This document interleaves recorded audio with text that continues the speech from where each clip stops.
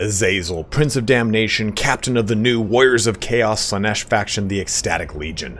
One of 4 brand new campaigns arriving with the new Champions of Chaos DLC landing August 23rd for Total War Warhammer 3.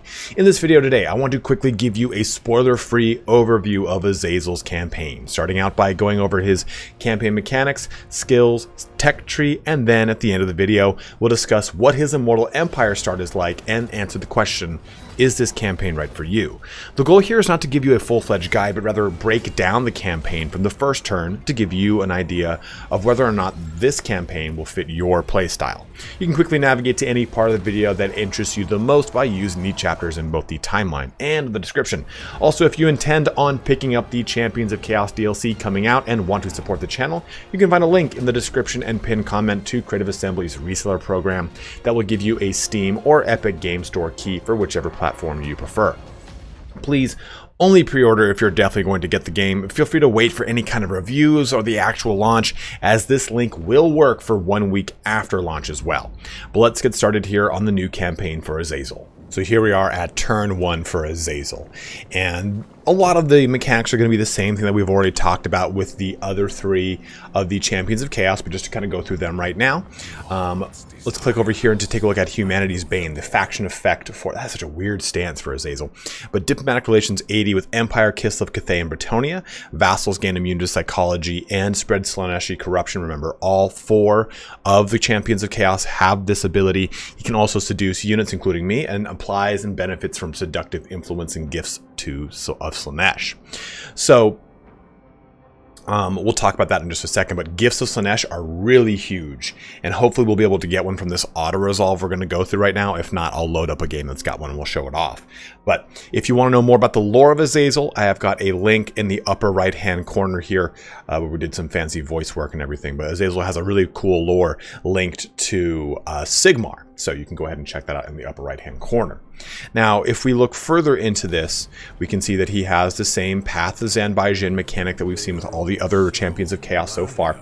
And remember, this is not a race. You do have to get 50,000 total souls and then get your rift sigils, but the rift sigils simply open up rifts across the map for you to take advantage of. You don't have to deal with the Chaos Realm mechanic in that you have to go to the Chaos Realm and you have to fight through all that.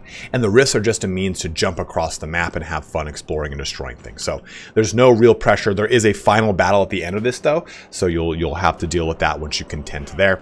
You also get the Eye of the Gods mechanic, the Gifts of Chaos, which we'll go through, as well as the Authority system. Remember, this is all linked to the new Warriors of Chaos rework. Guess what? Check in the upper right hand corner because I went over that in its own video as well. But with the big focus here for Azazel, it's going to be on Slaanesh units.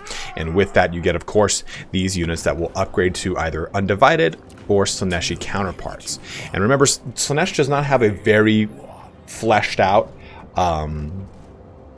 marked roster, and we're going to go over the Mark II here, but you can see we have Marauders, we have Warriors, and we have chosen all 3 other Standard Edition or with Hell Scourges. Hell Scourges, just keep in mind, if you do upgrade anyone to Hell Scourges, you lose out on armor piercing. That's something I totally forgot about. Your typical Marauder still has 7 armor piercing that they retain, but if you jump into a Hell Scourge variant, you get 10 melee defense, but you lose all armor piercing, which, again, just wanted to kind of point that out. But then you have your mounted units, your chariots, as well as your Forsaken and your spawns. It's interesting that you can't, well, I guess it's aspiring champions to go to spawn, so never mind. Ignore what I said. But again, you have the Mark of Slaanesh here, and the way that this works, it's going to be giving you immune to psychology, which is quite nice. The Strider attribute, just to hover over that really quick, it allows you, speed and combat penalties caused by terrain are ignored by this unit, which is quite lovely. Also, you're going to get an increase to your physical resistance and an increase to your speed. So physical resistance is 10%, and just to give you an idea of what that speed difference is, you're getting a 5 speed difference on just your standard Chaos Warriors. So it's a pretty substantial speed bonus. You'll notice that your Slaaneshi Warriors will outpace your Standard Edition Warriors. In addition to this too, you have the seductive influence, meaning that you can use souls to dominate a faction. This forces vassalage, and that's a very strong capability, especially because that is kind of how these campaigns work for the Warriors of Chaos, is generating vassals, having these vassals generate tribute back to you, and also have these vassals do war targets for you. So This is an example of a character you think would kind of be quickly dominated, but that is not the case with the Azazel. As soon as you start taking some of the stuff in the Imperial Wardens, this will drastically drop down. But again, this is a big portion of it, and we're going to quickly try this auto-resolve and see if we get lucky and get a Gift of Slaanesh going here. But Gifts of Slaanesh are also very important for N'Kari, but extremely important here for Azazel. So let's see what happens here. And we're just, it doesn't really matter here. We'll just press a button. Gift of Slaanesh. Aha! Okay, so this Gift of Slaanesh is pretty important because this Gift of Slaanesh is going to give us a passive bonus here. In fact, I don't think I can... Yeah, okay. Let me boot up a save that's got a gift and I can show that off to you. So that same character in this other playthrough, they have a gift, and you can see that it has a reduction to seduce unit cost, Slaanesh corruption increase, leadership -8 when fighting against Slaaneshi factions, and seductive influence +8 per turn for character's faction. All those kind of standard run-of-the-mills things, but the big thing here is souls +25 per turn to the faction that provided the gift of Slaanesh. That is a really big, crucial thing for you when you're playing Azazel, because you want to have a nice kind of passive income of souls. If you kind of think of this, you can get 2 gifts on 2 different characters, and that will pretty much completely wash out the upkeep of a very low tier Gift of Chaos. So again, you can see how these Gifts of Slaanesh are very important. So let's jump now into the tech tree. Before we jump into technology, let's go over the skills for Azazel, as they are pretty sweet here. Looking at his stat line, he has very low armor, so you want to keep that in mind. He has a moderate amount of melee defense at 55, but 70 melee attack and magic damage, as well as a staggering amount of 500 AP weapon strength here, 375 of that just raw AP damage. Now he starts with Lash of Slaanesh and Acquiescence, as you would imagine, because he's a Slaanesh caster, but he has a ton of passive abilities. He causes terror for 1. He has Encourage, Strider, Devastating Flanker, things that we know. He's demonic, which is he's the only champion of chaos that starts demonic. The other ones become demonic. Has your Mark of Slaanesh, which gives you stuff like Strider and whatnot, but he also has Domineering Aura. Now that is part of his Prince of Damnation trait here, which seduce units cost is -20% for Empire, Bretonia, Kislev, and Cathay, and seduce units budget is increased by 25%. And trust me, you want to use that seduce unit thing. It is so crucial to really kind of getting the leg up in the early portions of the game. But Domineering Aura here is going to have a cascading effect of decreasing the melee attack and defense by a total of 10 for effect intensity increased by each enemy unit in range with leadership wavering or lower. So which is really nice because he can fly, so he can just kind of be a flying bomb of terror, lowering people's leadership, which is lovely, of course.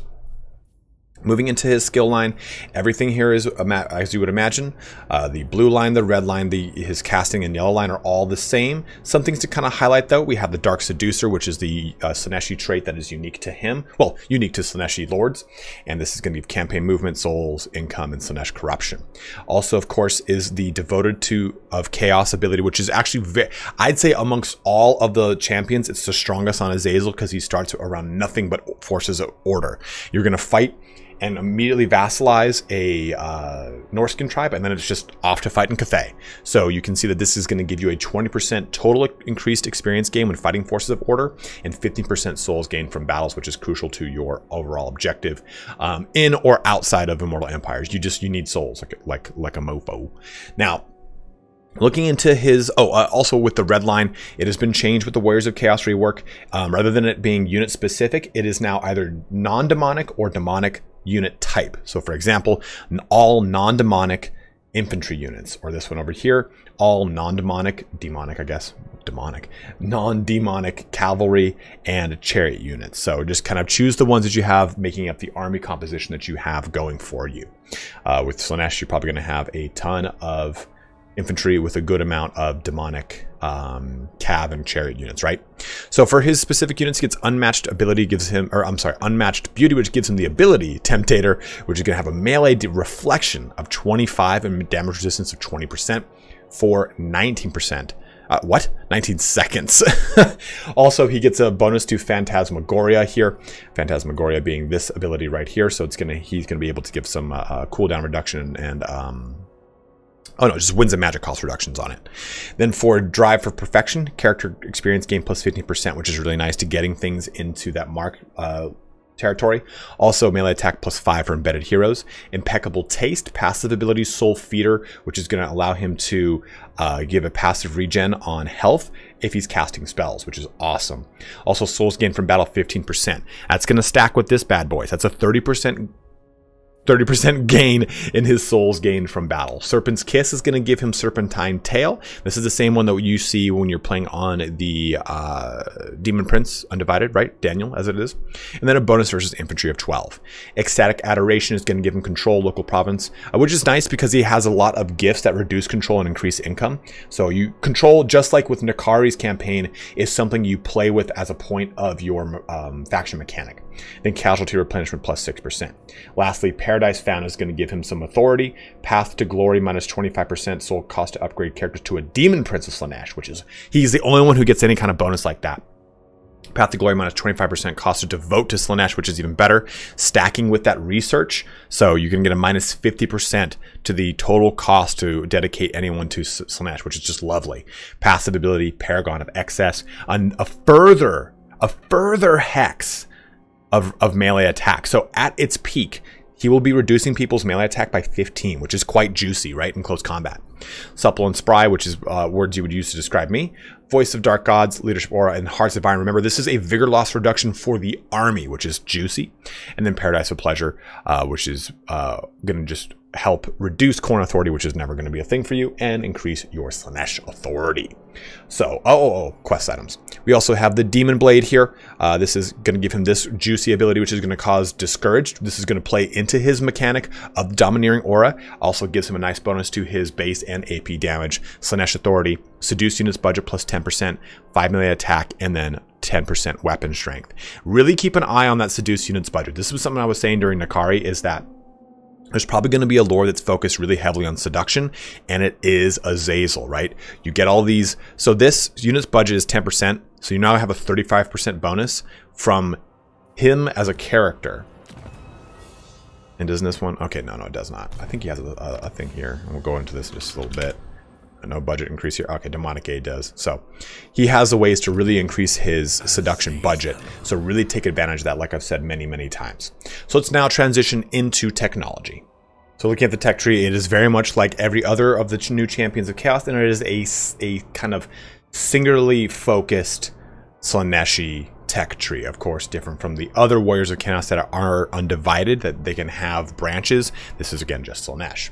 But as always, it has the same style here. So looking at this, it's going to give you a bonus per active gift to Slaanesh and reduce the amount of, or the cost for devoting units to Slaanesh, or heroes to Slaanesh. In this case, it's speed. Fleshbound Book. This is the one that's going to give soporific musk attacks for Aspiring Champion and Chosen of Slaanesh, which is so strong, and a cooldown reduction for Slaanesh and Shadow spells. Debauched Designs is going to allow unlocks Warband upgrade cost reduction effect for Dark Fortresses. Your Corrupted Offerings here is going to increase your corruption, but you just kind of see this is this typical kind of thing that we've seen so far. Demonic Aid over here giving you access to Keeper of Secrets, Blessing of Slaanesh. So plenty of ways. Passive ability, Feasting on Fear for your Aspiring Champions.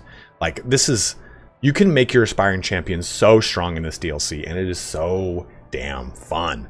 Erection of Ruinous Monuments makes it so anytime you build an altar, it has a lot of benefits attached to it. And one thing I don't think I've really focused on in the 3 other videos on the champions is this one right here.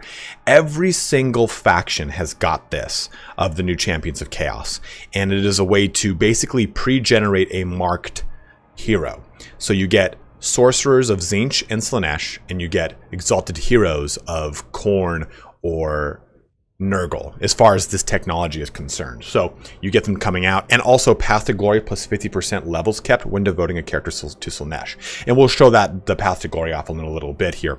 But again, this is just a way to basically get dedicated heroes to your specific god without having to get them to level 5 and then devote them. And now with this technology, if you do devote them, they don't lose half their levels, they keep half that experience. So now they get just 100%, they just go ahead and swap on over. But just to kind of highlight some of these really quick, showing them off.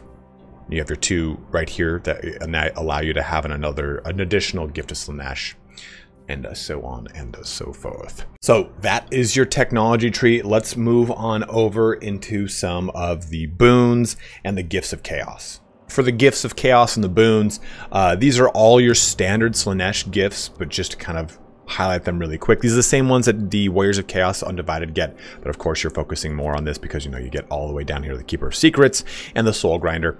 Keeper of Secrets has these spells by default, which is just Flash of Slaanesh and Acquiescence. You can't get the full Paramour, that's not the word I want to use, a full panoply of spells. There you go. But you get stuff like the Sonic Boom ability here, which is pretty cool. Experience gains. I think there's some for Seduction on here. I can't remember. But like I was saying, you're going to find stuff like this. Control -10, income from all buildings 35%. So you want to use these. I think of all of the champions, with Slaanesh, I found myself swapping gifts a lot more than with the other ones, where I was like, okay, this is just going to be the gift that I'm going to permanently lock into place and be good with it. Same thing, of course, here. Undivided has all the typical Undivided ones.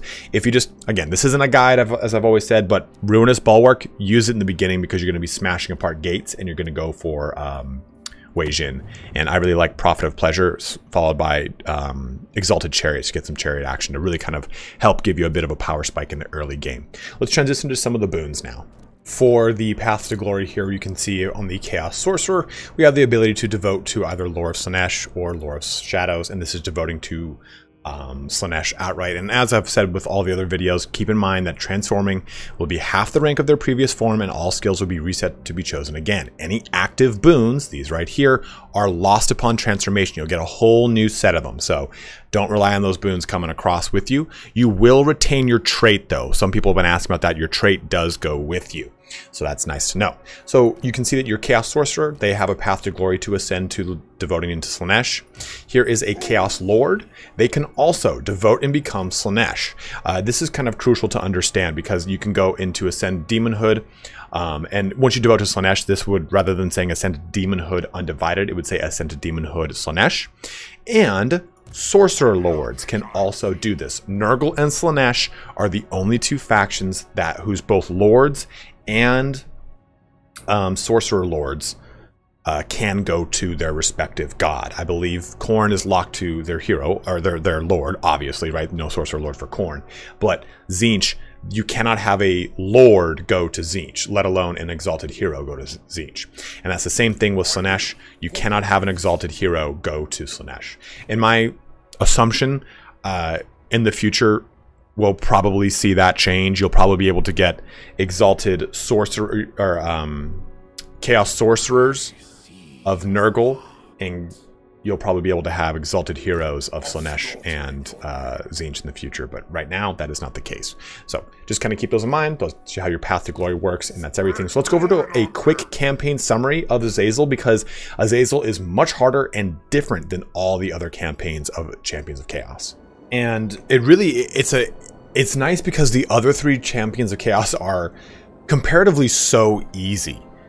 And not in a not challenging way, and actually in quite a fun way. I never felt bored when the other three. I just feel like, oh, not much poses a threat to me because I have so many tools at my disposal. And Azazel does have those same tools, but it is important to know that you are Slaanesh. And Slaanesh is very strong right now in multiplayer. But when you're playing in the campaign, Slaanesh is second to worst in its auto-resolve alongside Nurgle. Nurgle has a terrible auto-resolve. So keep those things in mind, because if you're not really good at the battles, this is going to be a harder campaign for you. Even if you're great at battles, it's still going to be a pretty hard campaign for you. Whereas I could play very hard, dare I say legendary, on the other three and not sweat too much. Even on easy, because I usually will do these on easy to blow through a real quick path to get an idea for, okay, what's the direction this campaign goes through, then go on a harder difficulty to see how hard it is to traverse that path. Let me tell you, you have got three options for Dark Fortresses. Remember, Dark Fortresses are the way that you're going to progress your campaign. Those Dark Fortress sites are crucial, as mentioned in the Chaos rework. Here's your closest one, and it's Wei Jin. It's the capital of Cathay. It's not an easy settlement. This is a huge garrison. It's got something like 4 total Celestial Guard, Dragon Guard, whatever the hell they're called, and they're pretty beefy. an auto resolve on easy is a Pyrrhic victory with a 20 stack, and I was like, let me just stuff this army and see how it goes. So that's why you want to get stuff like Shatterstone in your your gifts as fast as possible. And again, I know this isn't a guide, but I feel like I needed to tell you guys this because I struggled with this campaign to begin with, because your next one is Nangao, and Miao Ying starts at strength rank 1. She has a huge army. She's not one to be trifled with. Your other closest one is over here, and it's Kairos Fateweaver.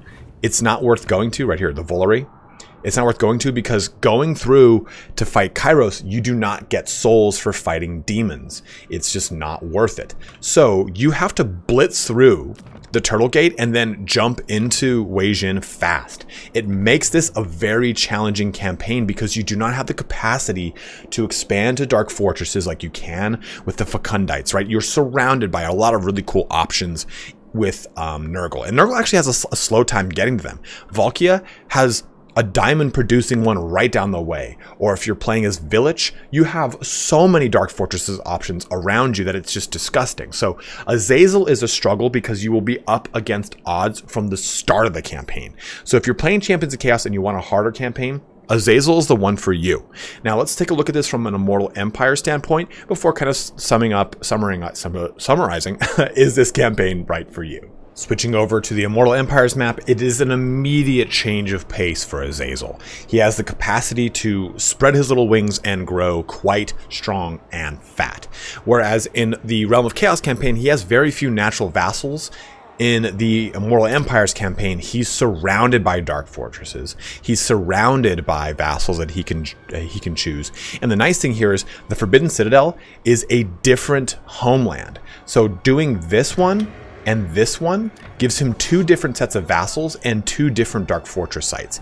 And he has expansion opportunities, less so much southeast, but plenty to the west, plenty to the north, and plenty to the northeast and east. So Azazel in Immortal Empires is a far easier start, especially because he can benefit from his capacity to increase his diplomatic relations with Kislev, Cathay, Bretonnia, and Empire, because he's surrounded by those. So what I will say is the Immortal Empires campaign is such a change of pace that it's almost like shockingly refreshing. It's so much better and easier when you're jumping into Immortal Empires Azazel than Realm of Chaos. So if you do want a harder playthrough, jump on ROC. If you want to just be able to really let that Slaaneshi wings unfurl, this is your benefit. On top of it, I mean, you have Nakari not too far away. He's far away. And you have Be'lakor and you have Sigvald. So those 3 are potential allies that you could take advantage of. And you have the ability to just pull the strings and machinations of everyone in the old world. You're, of course, I mean, you're Slaanesh, right? So you're not going to be chumming up with Khorne. But you do have the Fecundites, which are right here as well. So it's just a much safer playthrough, to be totally honest with you. So that is the Immortal Empires here for Azazel. So let's answer that question. As I've said, is this campaign for you? And the big thing we want to take a look at is really the hard juxtaposition between the Immortal Empires and Realm of Chaos. And I think by and large, almost everyone's trying to play Immortal Empires, right? It's what we've been waiting for ages. But I think that to give a fair assessment of both, I must look at them both unbiased, or in a I gotta look at them both. And my point here is that the Realm of Chaos for Azazel is punishing, it is hard, it is difficult. You have very few vassal options. You really struggle to bring a lot of your capabilities as Slaanesh online because you're going to be ripping through Cathay more than you're actually going to be seducing Cathay, which is huge. You're not going to be able to just pull the strings of humans, Norskins, well, Empire, Norskins, and Cathay. You just really kind of have a little bit of Norskins to take advantage of in Cathay, and that's it. There's no other things to pull out over there. So you really are going to be trying to burst into souls and then leave Cathay because you have so few Dark Fortress options. There are 3 total Dark Fortresses in Cathay: Weijin, Nangao, and Shangyang Port. The 3 of the starting locations, right? Well, Weijin isn't a starting location, but the other 2 starting locations. So you want to kind of get out of Cathay as fast as possible using the Rift system. And I feel like that kind of slows the pace of your campaign. So the Realm of Chaos, if you want a punishing Realm of Chaos experience and you really want to dial the difficulty up for Champions of Chaos, then Azazel is that playthrough for you. Now on an Immortal Empire scope, if you want to play through in my opinion, probably the best Slaaneshi playthrough. People probably would argue with me and say it's N'Kari because they really want to do N'Kari and Ulthuan. But I think Azazel has more fun as Slaanesh because you can really have fun with the seduction mechanic, which I've always found lackluster with N'Kari. With the seduction budget increase, with the seduction cost reduction for Azazel, you can be seducing all these units into your army, reducing the other army's fighting capability, increasing your auto-resolve capabilities, and just reaping through everyone. I find it way more fun. Sure, you don't benefit from the ability to really seduce dominate factions as well as N'Kari does, and N'Kari is a real like bursty character, but I like the utility and the fun and the flying capabilities of Azazel over N'Kari personally. So if you want an Immortal Empires campaign where you just sit in the Northern Chaos Wastes in Norska, just pulling at the strings of the Old World and Kislev, dude, trust me, Azazel is going to be a very fun undertaking for you. So hopefully this kind of gives you a better idea of how Azazel plays in both IE and ROC. And it helps you answer that question of, is it the campaign for you? I think if I were to, now that we've done all 4 of them, if I were to rank them from fun, like most fun to least fun, I would probably put Village at the top because I really enjoyed Village. And I'd put Azazel somewhere in the middle because it's such a struggle in the beginning that you kind of like are lost. You don't know what to do. So that kind of turned me off to it. But once I realized, okay, I'll just jump out of Cathay once I get the souls, it got a little more fun. But it just took too long for me to really get to that point for me to really enjoy it. But like I said too, most people are going to be playing this as Immortal Empires. So there you go, guys. Hopefully, again, that helps you out. And that covers all 4 of the Champions of Chaos. If you have any questions, any concerns, I'll be doing a series of videos where I talk about, hey, let's talk about the High Elf Legendary Lords in this same fashion for the Immortal Empires, which will be a shorter format. I won't go into every little bit nitty-gritty bit of detail, but just kind of go into how their individual campaigns play. If you want to see a specific race first, go ahead and let me know in the comment section below. Like, hey, do Beastmen first. No one's covering Beastmen. Whatever it is, let it be known. But as always, thank you so much for watching here today. Have a good one and take care.